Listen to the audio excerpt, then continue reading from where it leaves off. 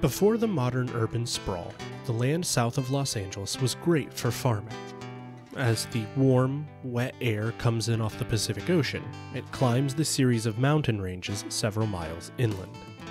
It cools, and the water it carries condenses and falls back onto those mountains and the flat land below as rain.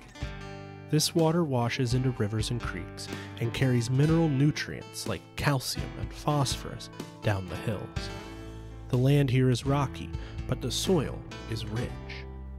Vegetables grow very well in the area.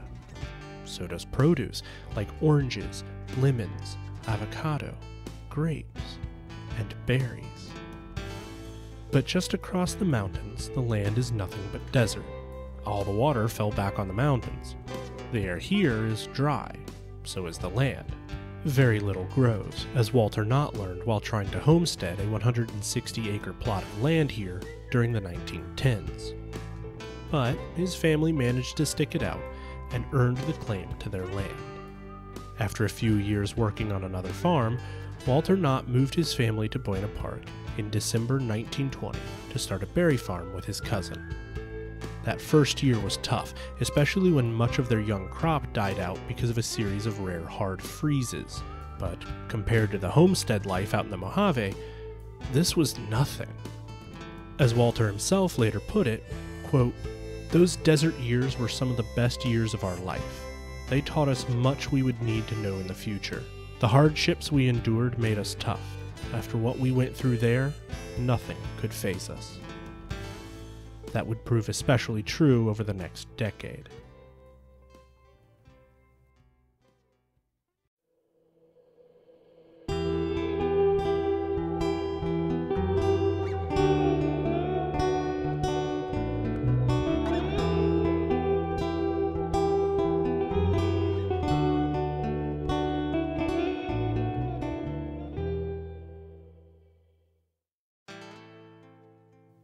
Those first few years in Buena Park weren't great. As if the freeze wasn't bad enough, by the time the Preston and Knott farm started actually producing, prices had crashed. The end of World War I dealt a double blow to the farming sector. First, thousands of veterans, including one young animator from Missouri, were returning home looking for work. At the same time, farms across Europe, which had sat dormant as war ravaged those countries, now returned to production. This increase in supply of both product and labor sent prices down, and many farms with them. The agricultural depression of the next few years meant that the Knotts were never quite comfortable economically, even if the farm was producing well. One bit of good news for the Knotts came on April 22, 1922. Their youngest daughter and final child, Marion, was born there on the farm. Little could anyone know then how important she would be to the future of this piece of land. It's unclear how much Walter's cousin Jim Preston actually helped in farming the land, since he had his own farms to run, but Knott definitely was the one in charge on this farm. Using the lessons he learned in the last decade of farming, first as a boy in Pomona, then working various farms as a teenager, then in Shandon over the last 3 years, Walter embarked on a particularly ambitious goal: to have the largest, best berry farm in the whole state of California. As the shaky start of the first few seasons gave way to better growing results over the next few years, Preston and Knott's farm expanded to over 35 acres, with rhubarb, asparagus, and other plants in addition to their variety of berries. During the 1923 season, Walter decided to start selling their berries directly to the public through a little farm stand. This wasn't some new, novel idea, nor was it anything special. It was just a little shack leaning against a tree with an empty old cigar box to act as a cash register. But the berries sold, and sold well. By the following berry season, in spring 1924, Walter set up a more permanent wooden stand out along Grand Avenue, the main highway leading to Buena Park up north.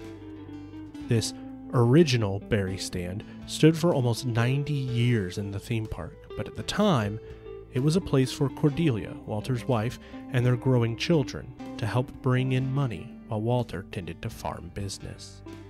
1924 was the same year that Preston and Knott launched their first catalog, focused mainly on selling berry plants from their new nursery. In 1927, the extended lease Preston and Knott had on their original 20 acres of land came to an end. Jim Preston decided to move about 6.5 miles northwest to start his own berry farm near the town of Norwalk. But Walter stayed behind. In fact, he offered to buy 10 acres of the land from his new landlord, William Coffrin's son, Sam, at $1,500 an acre.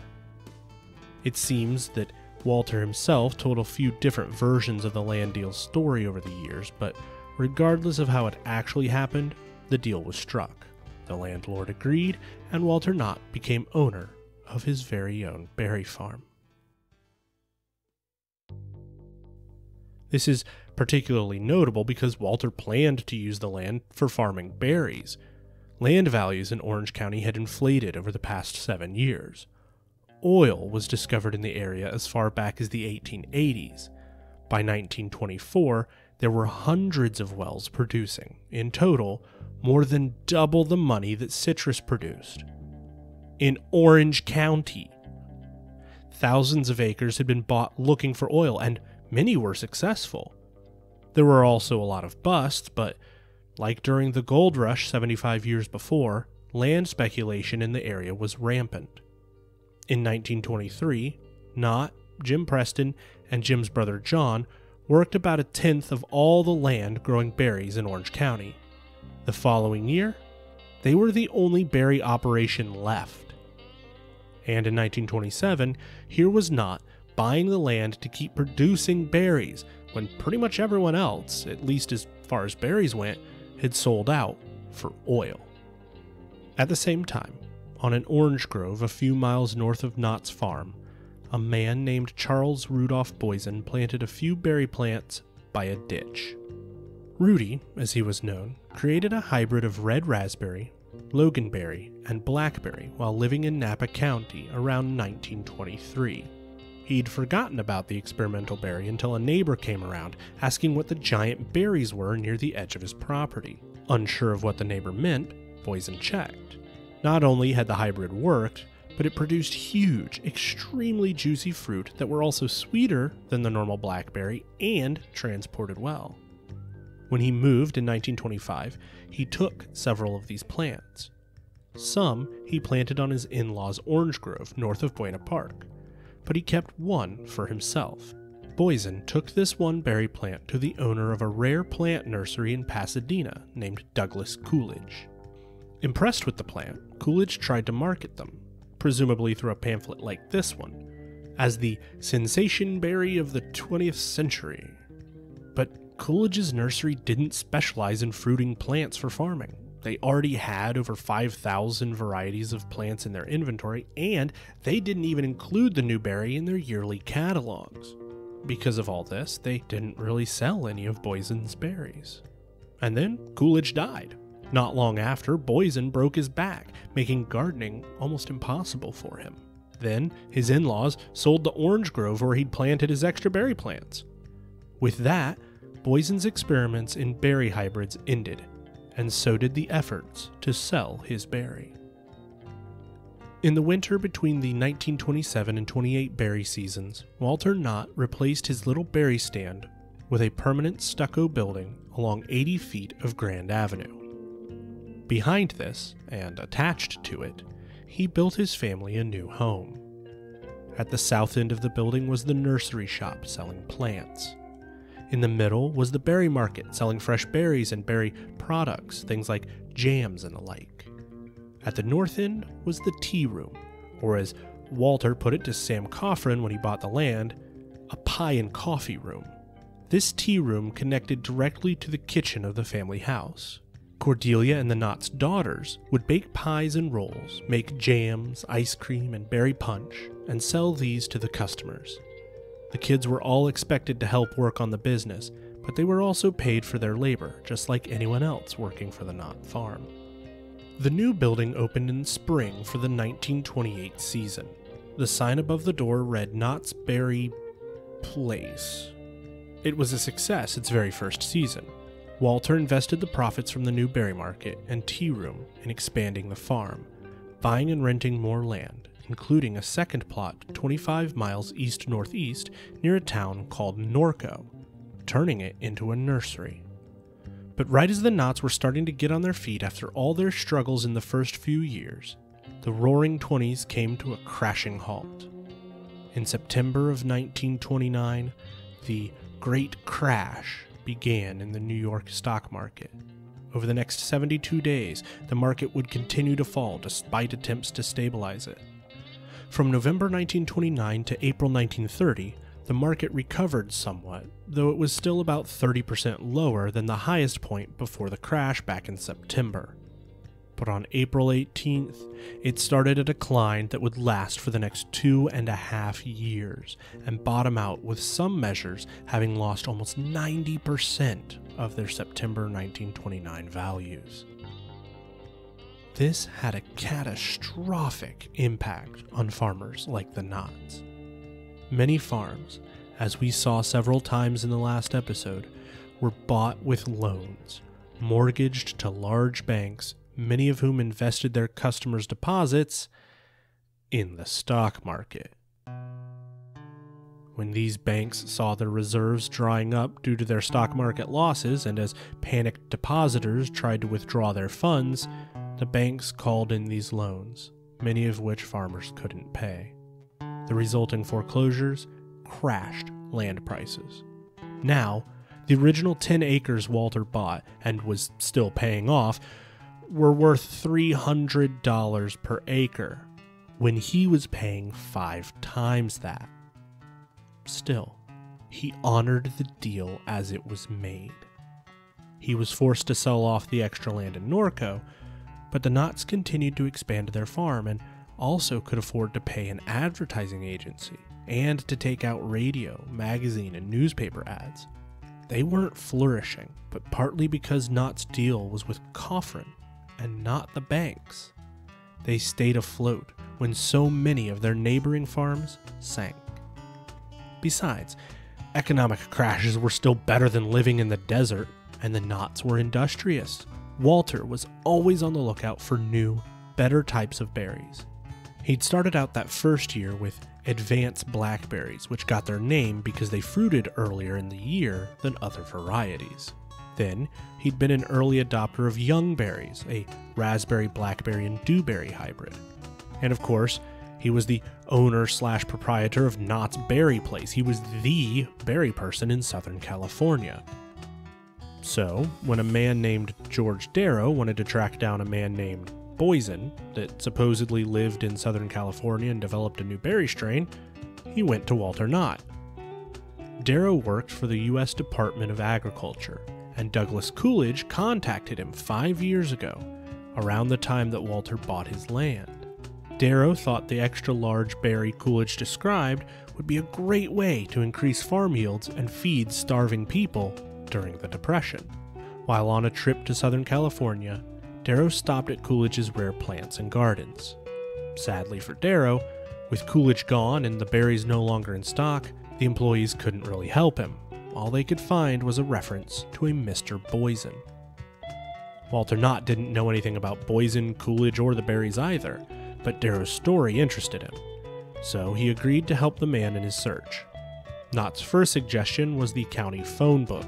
There was one listing with the name Boysen, the city park supervisor over in Anaheim. They got in contact and learned that this man, Rudy Boysen, had indeed created a berry which he took to a nursery the city used to buy plants for its parks, Coolidge's rare plants. But Boysen didn't have any of the plants left. He knew there might still be some growing by that irrigation ditch on his in-law's old orange grove, but the problem there was he couldn't give them permission to look. They'd need to check with the new landowners. The 3 men reached out and, with permission secured, they went in search of Boysen's berry. And down in that irrigation ditch, right where he'd left them, were a few scraggly plants, nearly choked to death by weeds. Because they were out of season, the branches bore no fruit. But Boysen swore they made berries the size of his thumb. With the landowner's permission, Knott took the vines, propagated a few cuttings, and planted them at his farm. He nurtured them for the following year, and when the vines fruited in the spring of 1933, it turned out Boysen was telling the truth. The berries were enormous, almost twice the size of a loganberry or youngberry, and despite their size, they produced at a similar rate to normal berries. Walter propagated those first few vines into 100 total plants for the 1934 season, and they produced over 2,200 pounds that first year. That's 22 pounds of berry per plant. When he went to sell the berries, Knott needed a name for them. Some suggested he should name them after himself, but he chose to honor their creator and call them the boysenberry, forever linking that name to the Knott's farm. Walter charged twice as much per basket over the youngberry, and these new berries were so large it took half as many to fill a basket. Overall, they were nearly 4 times as profitable as his previous cash crop, and by the following year, Walter would have enough plants to begin selling them to other farmers. By 1940, boysenberries were the most popular variety of bushberry in the entire country, and they were the main crop of Knott's farm. In June of 1934, Cordelia made a decision that would change the entire Knott family forever. She had been adamant that she did not want to open a restaurant and insisted that the tea room be nothing more than that, snacks and light beverages. But with the economy barely beginning to pull itself from its lowest point in the Great Depression, the Knotts were still struggling to make ends meet. And while Walter's new boysenberry was looking promising, it hadn't taken off yet. The tea room was only open during the berry season, and it was hard to convince people to drive all the way out to the Knott's farm just for milk and some buttered rolls. So, Cordelia decided to try and draw more guests by offering a fried chicken dinner. In addition to the fried chicken, the meal came with a salad, rhubarb sauce, hot biscuits, vegetables, mashed potatoes and gravy, and a slice of berry pie with ice cream on top for dessert. The price was 65 cents, drinks included. They served the first meals on June 13th, selling a total of 8 dinners, and serving them all on the Knott's wedding china. Within a couple weeks, people were starting to line up, waiting for available seats, especially on the weekends. And so, in the summer of 1934, the Knott's Berry Place sold its first boysenberries and chicken dinners. The Knotts had taken their first steps from being farmers to theme park owners. Hey friends, thanks for watching all the way to the end of this video. Here's a couple more you might like, and if you would, please hit the subscribe button and the thumbs up. It literally costs you nothing except a few seconds, and it truly helps us make more videos like this one. An extra special thanks go out to the people helping us over on Patreon. It's because of their support that you're seeing this video right now. If you want to help the channel out even more, head over to our Patreon and check it out. You can find it through a link in the description. Thanks again for watching, and we hope you have a great day.